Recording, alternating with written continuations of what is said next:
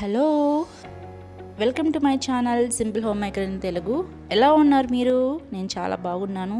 So ఈరోజు vlog చేద్దాం అనుకుంటున్నాను. సో మార్నింగ్ నుంచి స్టార్ట్ చేసేసాను. కాఫీ పెట్టుకుని తాగేసామండి. తాగేసాక ఏంటంటే టిఫిన్ చేద్దామని చెప్పి గ్యాస్ ఆన్ చేయగానే చిన్నది రైట్ సైడ్ ఉన్న బర్నర్ అయితే ఓకే పనిచేస్తుంది, కానీ కొంచెం పెద్ద బర్నర్ ఉంటుంది కదా, అది అసలు ఫ్లేమ్ రాలేదన్నమాట. సో లక్కీగా ఏంటంటే మాకు సాటర్డే సండే రోజు ఇలా గ్యాస్ రిపేర్ చేసే వాళ్ళు వెళ్తుంటారు మా స్ట్రీట్స్లో. మేము పిలిపించి అతనితో చేయిస్తున్నాం అనమాట. దీనికి దాదాపు 1 hour పట్టిందండి. అంతా అయిపోయేసరికి 10 అయిపోయింది. ఏంటంటే ముందు రోజు కూడా గ్యాస్ ప్రాబ్లం అయితే మేము వెళ్ళి లోకల్ గ్యాస్ సర్వీస్ సెంటర్స్ దగ్గరికి వెళ్ళి చేయించుకొచ్చాము. 1 day అంతా వాళ్ళ దగ్గర పెట్టుకొని 3 to 4 times తెప్పించుకున్నారు, కానీ పని అయితే అవ్వలేదు. సరే నైట్కి తెప్పించేసుకుని వంట చేసుకున్నాము. మళ్ళీ మార్నింగ్కి ఇదే పరిస్థితి అనమాట. ఇలా మార్నింగ్ లేవగానే ఇలా గ్యాస్ ప్రాబ్లం, ఏదైనా ఇంట్లో ఏదైనా లేకపోతే కొంచెం చిరాగ్గా అనిపిస్తుంది కదా ఏదైనా చేయాలనుకుంటే. సో ఈరోజు నాది అదే అయిందనమాట.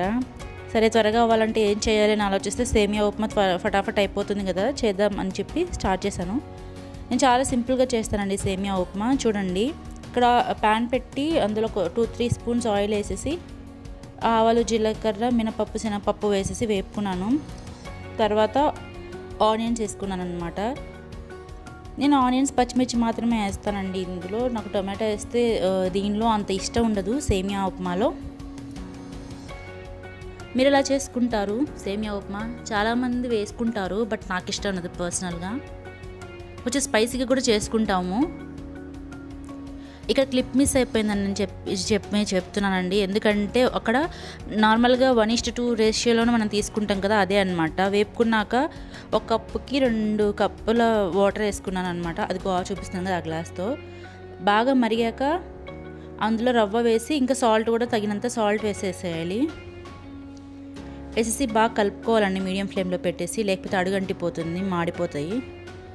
త్వరగానే కుక్ అయిపోతాయి సేమియా, ఎందుకంటే ఆల్రెడీ రోస్టెడ్ కదా, అందుకని.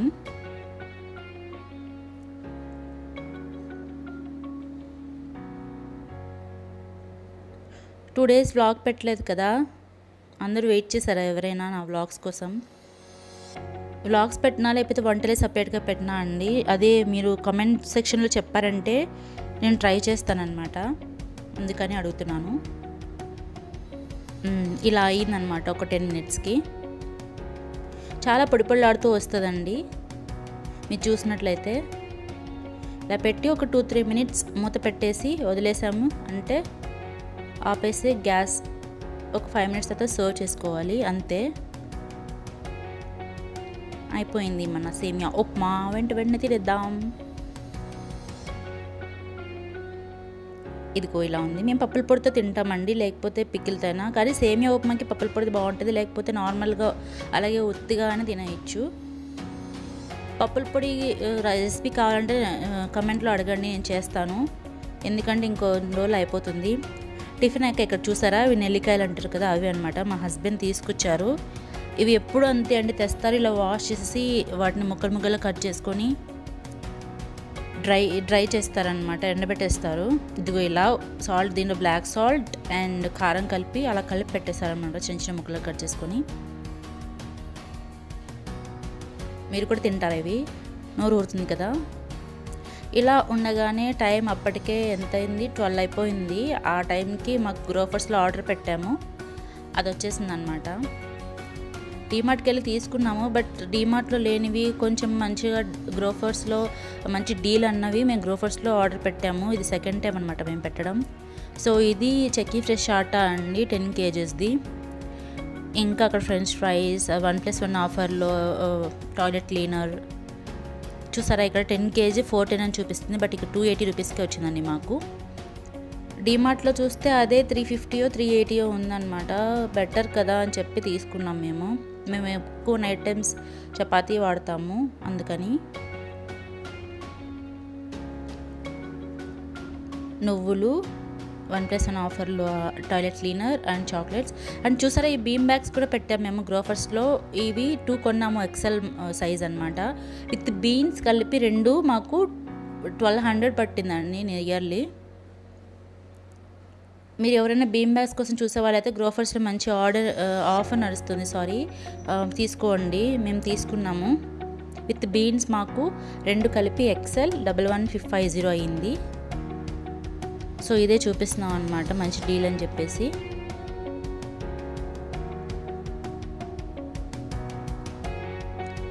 ఇంక ఇవన్నీ తీసి ఫ్రిడ్జ్లో సర్దుకోవటం, ఎక్కడెక్కడ సర్దుకోవడంతోనే అయిపోయింది అనమాట. అప్పటికి టైం నాకు 1:30 అయిపోయింది. ఎందుకంటే మళ్ళీ మా ఇంటి పక్కనే మాకు తెలిసిన వాళ్ళు ఉంటారు, ఆ అమ్మాయి వచ్చి జోష్న మాట్లాడుతూ ఉన్నాం అనమాట. మాట్లాడుతూ ఉండేసరికి టైం 1:45 అయింది అనమాట. సో రైస్ కుక్కర్లో రైస్ పెట్టేసి ఇంకా కర్రీ ఏం చేద్దామా అనుకుంటే వంకాయ కనిపించింది, ఫాస్ట్గా చేసేద్దాము వంకాయ కర్రీ అనిపించి కట్ చేస్తున్నాను అనమాట. ఇక్కడ వంకాయలు అంటేనే పుచ్చులు ఉంటాయి కదండి బాబు, నాకు అసలు వంకాయలకి చూసినప్పుడు అంతా ఇదే అనిపిస్తుంది అనమాట. సో గిన్నెలో వాటర్ తీసుకుని అందులో సాల్ట్ వేసుకుని కట్ చేసుకున్న వంకాయలని అందులో వేసుకుంటున్నాను.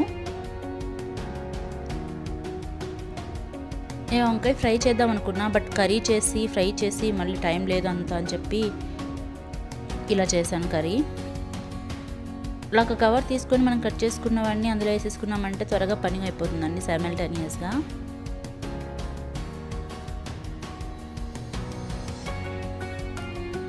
అలా వంకాయలన్నీ కట్ చేసుకొని వేసేసుకుంటున్నాను. ఇక్కడ నేను 1/2 కిలో తీసుకున్నానండి వంకాయ. అయిపోయింది, కట్ చేసుకున్నాను. తర్వాత వంకాయ అదే కర్రీలాగా చేద్దాం అనుకున్నాను కదా, సో ఆనియన్స్ 2 తీసుకున్నానండి, వాటిని కూడా కట్ చేసుకుంటున్నాను.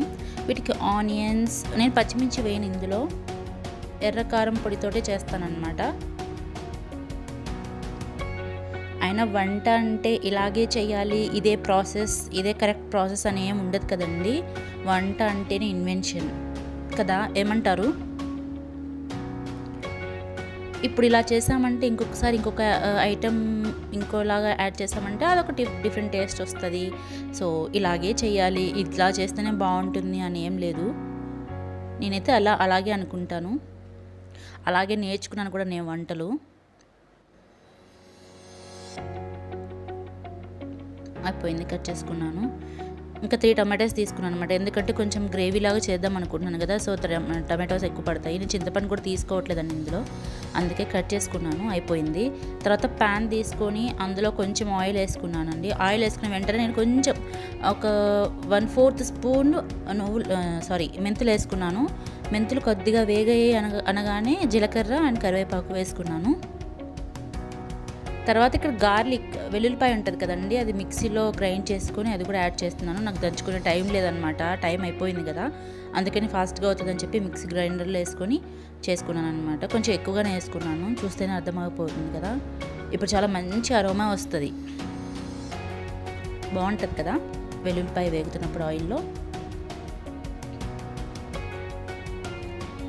తర్వాత ఆనియన్స్ యాడ్ చేస్తానండి. ఇక్కడ ఏమైపోయిందంటే ఫోన్ కింద పడిపోయింది, అందుకే మళ్ళీ సెట్ చేసి పెట్టాను.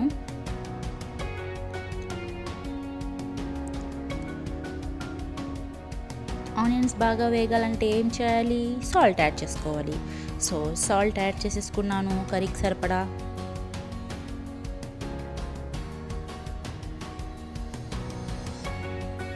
ఇది అందరికీ తెలిసిన టిప్పే కదా, 99%. అవును, నా వంటలు ఎలా నచ్చుతున్నాయండి. కొంతమంది చెప్పారు కదా ఇలా మాడిపోతున్నాయని చెప్పి, నేను ఫాస్ట్ ఫార్వర్డ్లో చేసి చూపిస్తున్నానని చెప్పి వేపకుండా అయితే చేయట్లేదండి. నేను చేసే వంటలు అంటే చాలా ఇష్టం మా హబ్బీకి అండ్ మా హబ్బీ కొలీగ్స్కి కూడా. బాగానే చేస్తానని అంటారు. సో ఆనియన్స్ వేగాక నేను ఆయిల్లోనే టర్మరిక్ యాడ్ చేసుకుంటానండి, పసుపు కొద్దిగా. తర్వాత అది కొంచెం వేపాక టొమాటోస్ యాడ్ చేసుకున్నాను.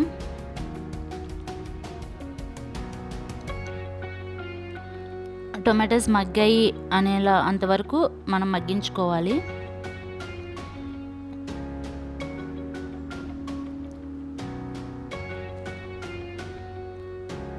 ఎంతమంది ట్రై చేశారని నేను చూపించిన స్వీట్? కొంతమంది కమెంట్ చేశారు స్వీట్ ఎలా అని. నేను కలర్ ఒక్కటే ఇలా అయిందేంటి అని చెప్పి థంబ్నెయిల్లో పెట్టానండి. కలర్ గురించి నేను పెట్టాను, బట్ టేస్ట్ అయితే చాలా బాగుంది, చాలా అంటే చాలా. సో ఇక్కడ టొమాటో మగ్గిపోయింది కదా, తర్వాత ధనియా పౌడర్, కారపొడి అండ్ జీరా పౌడర్, బాగా వేసి కలుపుకోవాలండి.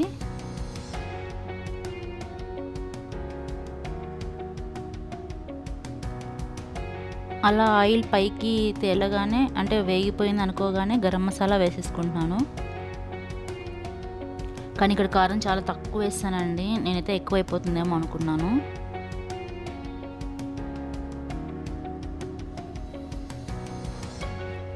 సో బాగా మగ్గింది అని అనిపించింది కదా, చూస్తేనే అర్థమైపోతుంది బాగా మగ్గింది అనమాట. ఇప్పుడు వంకాయలన్నింటినీ వేయాలి, వేసేసి బాగా కలుపుకోవాలి.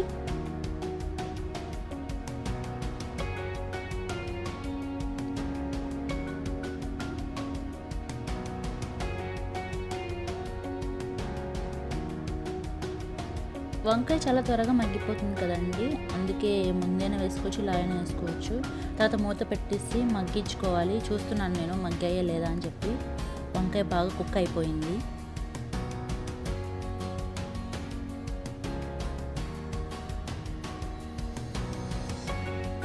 ఇప్పుడు గ్రేవీ కన్సిస్టెన్సీ వచ్చే వరకు మీకు ఎంత కావాలో అంత వాటర్ యాడ్ చేసుకోవాలి.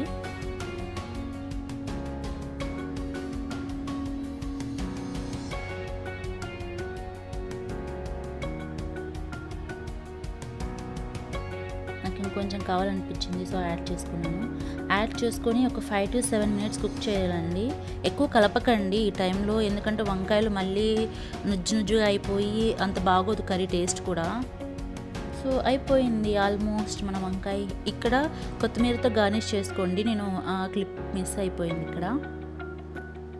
చూస్తేనే తినేయాలనిపిస్తుంది కదండి, కానీ నిజంగా టేస్ట్ వైజ్ కూడా చాలా బాగుంది. యమ్మీగా ఉంది, అసలు కారం అనేది లేదు. ట్రై చేయండి ఫ్రెండ్స్. ఇంకా తర్వాత ఏదో ఒకటి నంచుకోవడానికి మనకు కావాలి కదండి సైడ్ డిష్ లాగా. సో ఇది డీమార్ట్లో కొన్నామండి. నాకు వడియాలంటే చాలా ఇష్టం, రైస్తో చేస్తారు కదా అది. ఇది అలాగే అనిపించి తీసుకున్నాను. చూడండి మీరు కూడా ఎలా వస్తుందో. సో ప్యాన్ తీసుకొని డీప్ ఫ్రైకి సరిపడా ఆయిల్ వేసుకొని దీన్ని వేపుకుంటున్నాము. ఫస్ట్ టెస్ట్ చేశాను అనమాట, ఆయిల్ వేడైందా లేదా అని చెప్పి. వేడైపోయింది.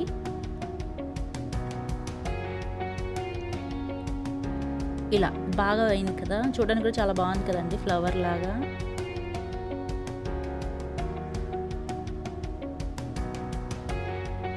బాగా వేపుకొని ఇలా అనాలండి డీప్ ఫ్రైస్కి, అప్పుడే ఎక్సెస్ అంతా పడిపోతుంది, లేకపోతే ఆయిల్గా ఉండిపోతుంది. అలా అయ్యాయి అనమాట. అయిపోయింది. ఇక్కడ ఏంటంటే నేను చెప్తున్నాను వంట అయిపోయిందని చెప్పి 2:45 అయింది అప్పటికి టైము, కానీ వెనకాల బ్యాక్గ్రౌండ్ నాయిస్ ఉండటం వల్ల నేను మళ్ళీ వాయిస్ ఓవర్ ఇస్తున్నాను. చూసారు కదా ఫ్రెండ్స్, బ్లాగ్ నచ్చితే ప్లీజ్ సబ్స్క్రైబ్ చేయండి, లైక్ చేయండి, షేర్ చేయండి. బాయ్.